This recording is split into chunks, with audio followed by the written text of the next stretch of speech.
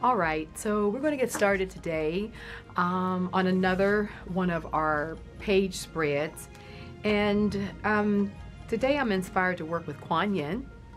So as I'm working and building this collage, I will do a little storytelling about Kuan Yin and how there are other goddesses in various cultures that are very similar to her. So a part of what I'm hoping we'll weave in this process is beginning to recognize the similarity in goddess stories. Like, you know, it's the same type of same basic archetype, but by different names. So we'll explore some of that today.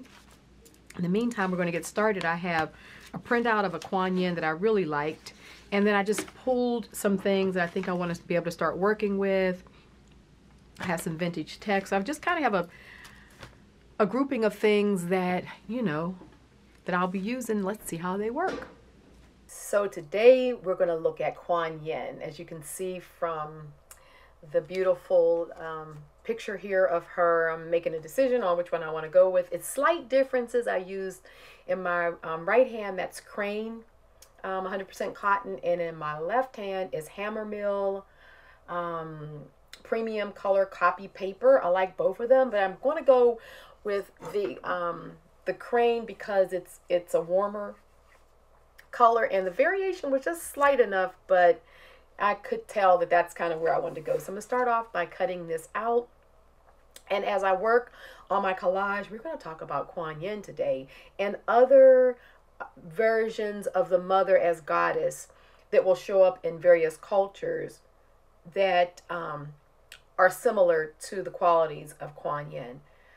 You're probably beginning to notice that though we can see the goddess mother, Mother Earth, Earth as the great mother, and the various stories, we're not only noticing the similarities, but we're seeing how the stories will rank very closely together. So the last time we were talking about creation stories, and so many of the creation stories are similar.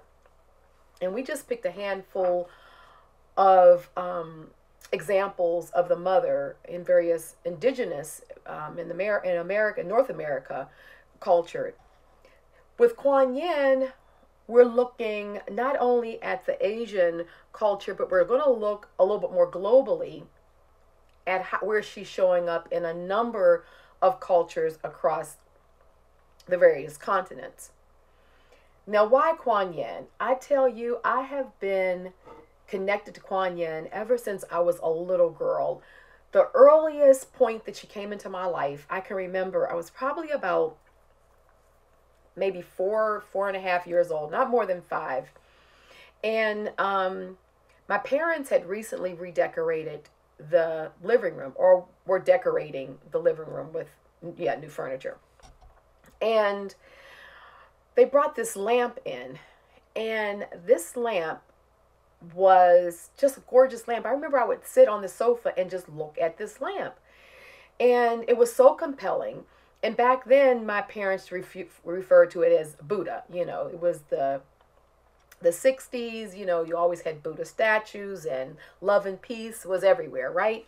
So I always thought that it was Buddha. I didn't know, but I just felt that I was always compelled looking at it. It was almost very meditative. I could sit there for hours and just be in the presence of this lamp, not just staring at it necessarily, sometimes looking at it, sometimes just reading, just doing other things that you do as a little kid, right?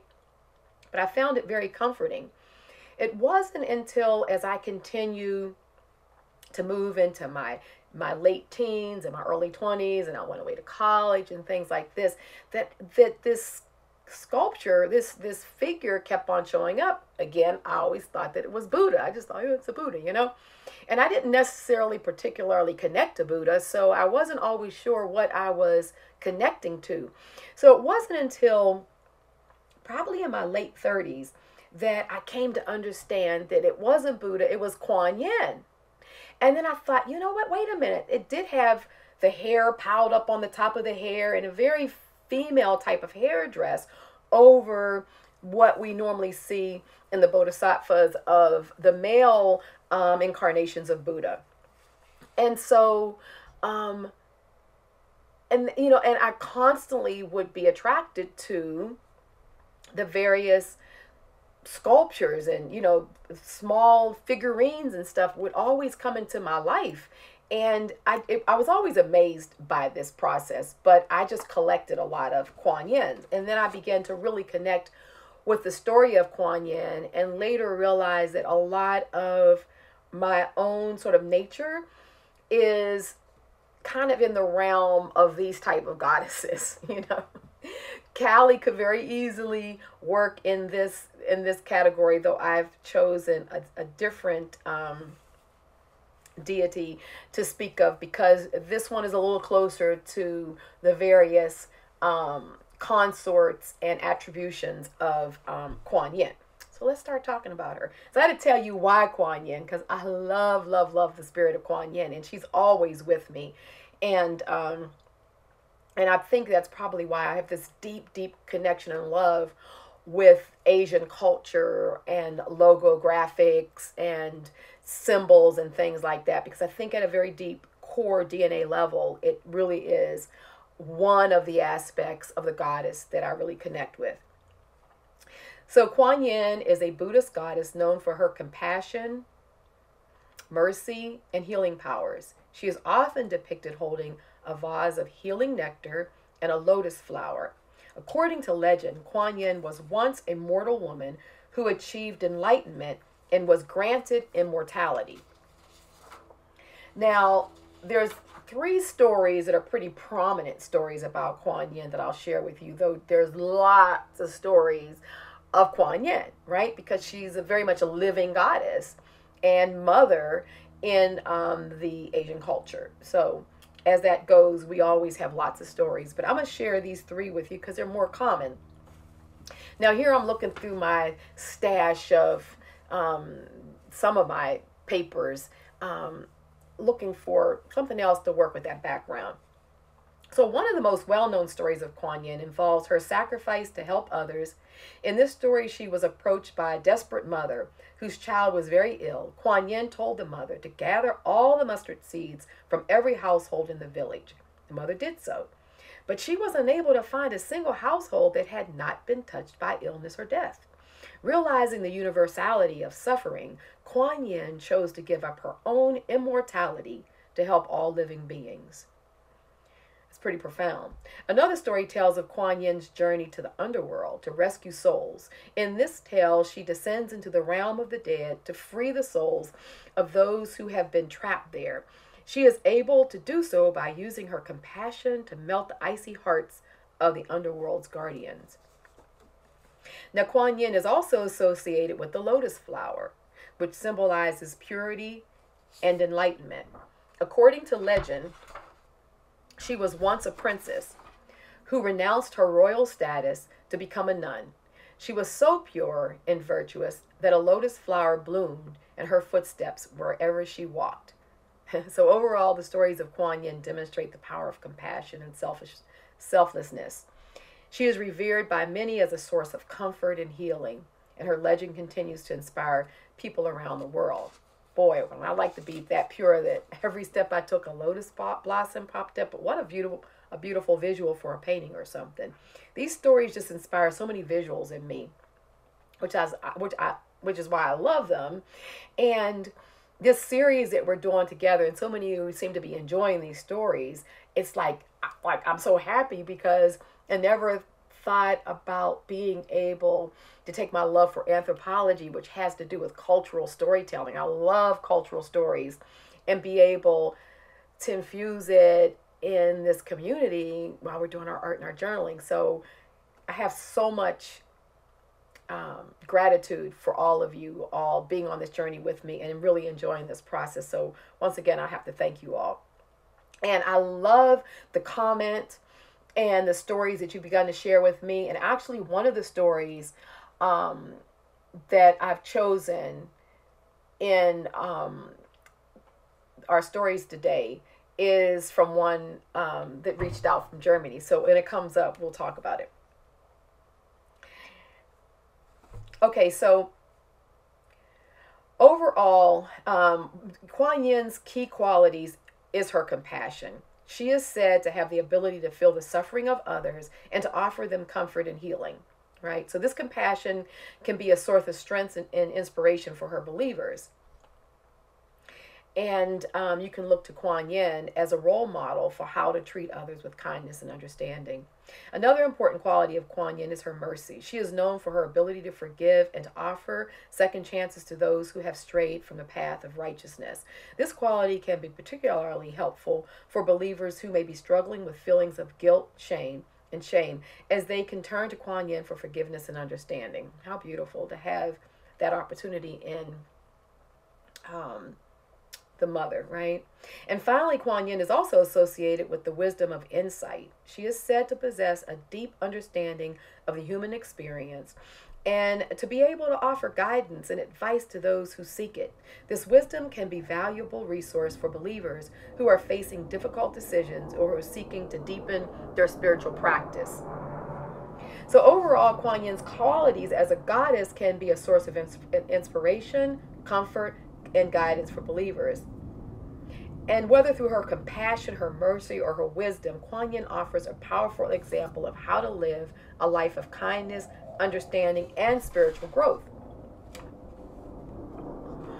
So with looking into Kuan Yin, we begin to see a later version of the mother who resurrected herself from the ashes of feudal times, when humanity was overtaken with war and minds, and the gentle ways of the people and the ancient indigenous cultures were usurped. So we're moving into sort of like different aspect of the mother than we did with the indigenous stories of creation. And we'll move back and forth through these various time periods in the incarnations of the mother. But what I'm hoping is that we also will begin to recognize what version and what incarnation and even what period in time that part of the mother was birthed, and there was a need for those type of stories and those type of the aspects of her. So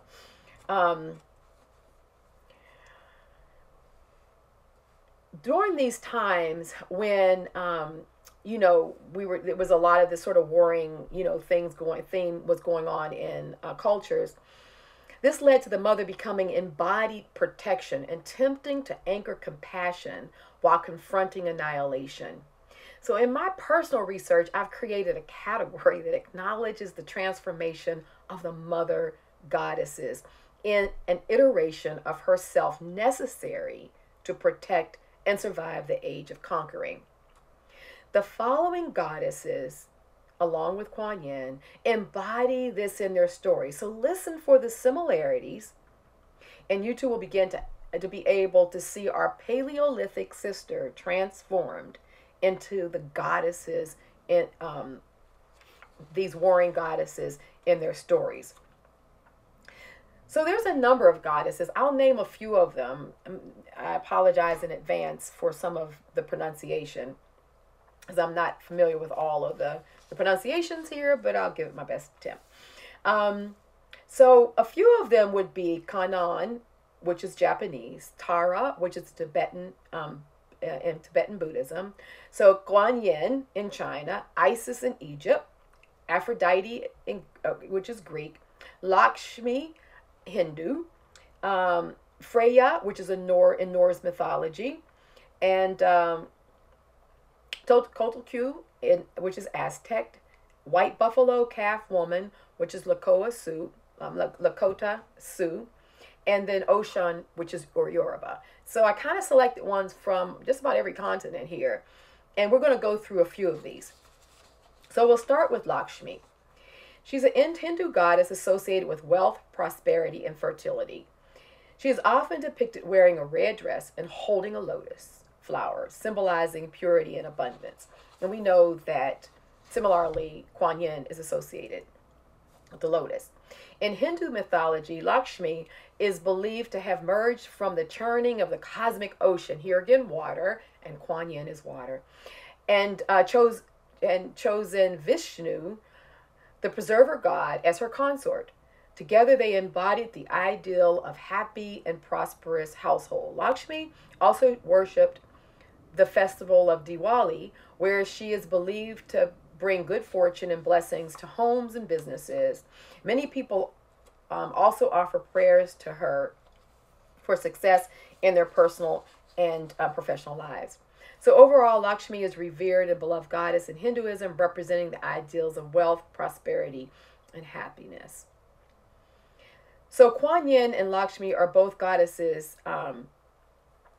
They're revered from, of course, in different cultures, but their similar traits would be the compassion, fertility, prosperity, and protection. And where Kuan Yin is associated with healing, liberation, and mercy, Lakshmi is associated with wealth, beauty, and good fortune. But both goddesses are depicted with having multiple arms. The multiple arms meant, if you've never studied the tradition of the goddesses with the multiple arms, it meant that they had the ability to do every implement that's in their hands. That's something that they're able to move towards and use, and have. It's like almost like their superpower. That's a thing that they can do as that they are able to do as a goddess. So each of those implements generally refer to what that goddess can do. So that's what the multiple hands are all about. So let's see. They also, so they are able to perform multiple tasks simultaneously because they have all these arms. And so it's almost like how we are, if you've parented before, sometimes you have to have a few things going. Number of arms would be really nice. And so this idea of multitasking. Overall, they are both powerful and benevolent figures that represent feminine divinity. So then we're going to move on to Freya. Now, Freya is from the Norse mythology, and I know that one of you in the community reached out to me, and I apologize that right now I don't have your name written down in front of me, but you asked me about Nerthus, and you remembered a story that you were told a lot as a young child, and some of it was a little disturbing, you said, and rightfully so, but you connected to that story.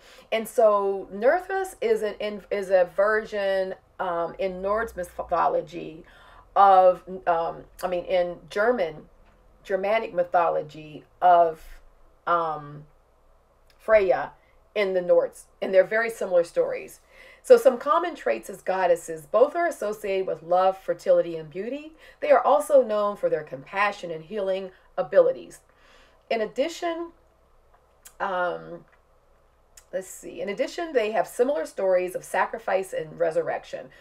Now, this is where things kind of get maybe seeming a little dark. Really, it's just very intense that the goddess had to really step up and resurrect herself as pure protection to deal with the idea of warring times and annihilation. So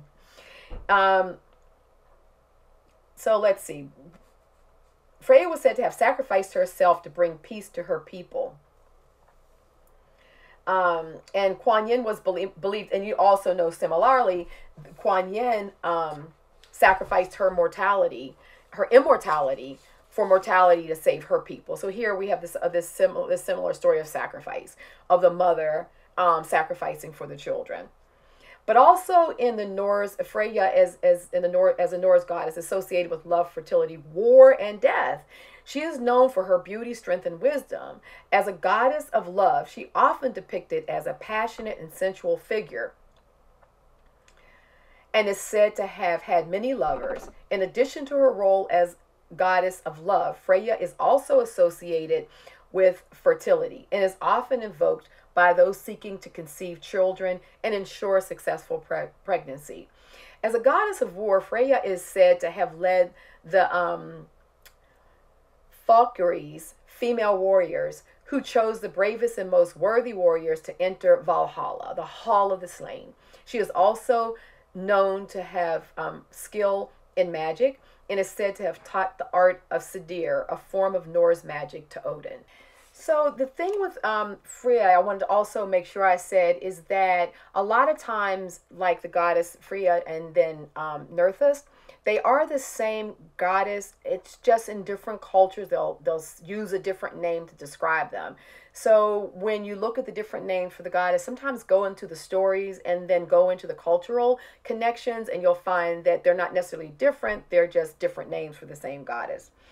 So despite her association with death, Freya is also a goddess of life and is often associated with springtime because, you know, she also is revered for helping women through pregnancies and renewal. She's sometimes depicted wearing a necklace called a brigsman, and is said to have been forged by dwarves. Overall, Freya is a complex and multifaceted goddess who embodies many different aspects of life and death. Her influence can be seen in many aspects of Norse mythology, and she continues to be an important figure in those cultures. Now we're going to go to 𝐒𝐢𝐠𝐬, who is a Aztec goddess, and starts getting a fiercer. You know, you start seeing it rev up. So, but still beautiful stories. So once again, both Kuan Yin and 𝐒𝐢𝐠𝐬, they depict nurturing figures who protect their respective cultures. Additionally, both goddesses have been associated with water and are said to bring healing and purification. So she's a prominent deity in the Aztec mythology. She's often depicted as a fearsome goddess with a skirt made of serpents and a necklace made of hearts and hands. And according to the legend, she was the mother of the Aztec gods, including the sun and the moon. Her name was translated to mean one with the skirt of serpents. And this name is fitting as she is often depicted wearing a skirt made of snakes. In some versions of the myth, the snakes are also said to be Earth's fertility. In others, they symbolize the ability to shed one's skin and be reborn. So it's not this scary kind of version of the snake that we have in sort of Western cultures. It's a very beautiful, powerful figure. So the necklace of hearts and hands is said to represent the cycle of life and death. And we talked about that in the natural, you know, agrarian cycle of life and death. And she's also sometimes associated with earth and agriculture, as well as with warfare and human sacrifice. So despite her fearsome reputation, she is powerfully revered and is an important deity, and stories continue to inspire in her culture. Now, I want to talk about 𝐒𝐢𝐠𝐬. So 𝐒𝐢𝐠𝐬 is out of the Yoruba tradition, and she's a goddess of love, fertility, and the rivers, while Kuan Yin also, you know, we know is associated with water, right? And that of mercy. So 𝐒𝐢𝐠𝐬 is revered in the Yoruba religion, originating in West Africa. She's the goddess of love, fertility, prosperity, and the river. 𝐒𝐢𝐠𝐬 is often depicted as a beautiful woman adorned in gold jewelry and holding a fan. You know, the same with Kuan Yin, the fan and the lotus. She's associated with sweetness and honey and the sensuality of the river. In Yoruba mythology, 𝐒𝐢𝐠𝐬 is known for her healing powers and her ability to provide abundance to those who honor her. She is also associated with the arts, and particularly music and dance. Her energy is often believed to be calming and nurturing, and many seek her guidance in matters of heart in the times of emotional turmoil. So, you know, here again, we can see that amazing connection with Kuan Yin. And we've looked at a number of cultures and a number of continents, and we're seeing these same powerful stories coming up. So I've finished this collage, and I'm down to the end where I want to put that ginkgo flower, which is from my latest stamp collection that's being released today, April 1st. I'm so excited. All the details are below for you guys if you're interested in getting any of these. And so I'm using the red ink there that you use for the chops, the seals. And so I'm putting that down, and I also have another vintage iron one that I'm going to use just to kind of finish it off. I felt like I needed that little bit of red, but I loved all the papers, the way they came together. I loved the monochromatic sort of background. That beautiful paper came from Gypsy in New Mexico when I went to the workshop. She gifted that to me, so I'm excited to be able to have used it in this collage. Thanks again, Gypsy. And also the glue that I showed you earlier. I was busy into my story that I didn't stop to say, but that was the one I was using last week. It's called glue, Gloo. So if you find it, I actually am really liking that glue quite a bit. So that was the one that we had there. So I think that's everything. I hope you guys are continue to be inspired by this series and are doing amazing things in your books, as I know that you are. I'm going to continue on the journey, and I want to fill this up. This to me is going to become an anthology of the goddess as mother and mother as earth and all that good stuff. So until next week, love you all. Please thumb up the video if you enjoyed this. If you're new to the channel, hit the bell all so that you can subscribe and get all the notifications. When the notification comes up for premiere, hit notify me, and then YouTube will send out a notification and you'll get it and you can come in and hang out with us. Love you guys.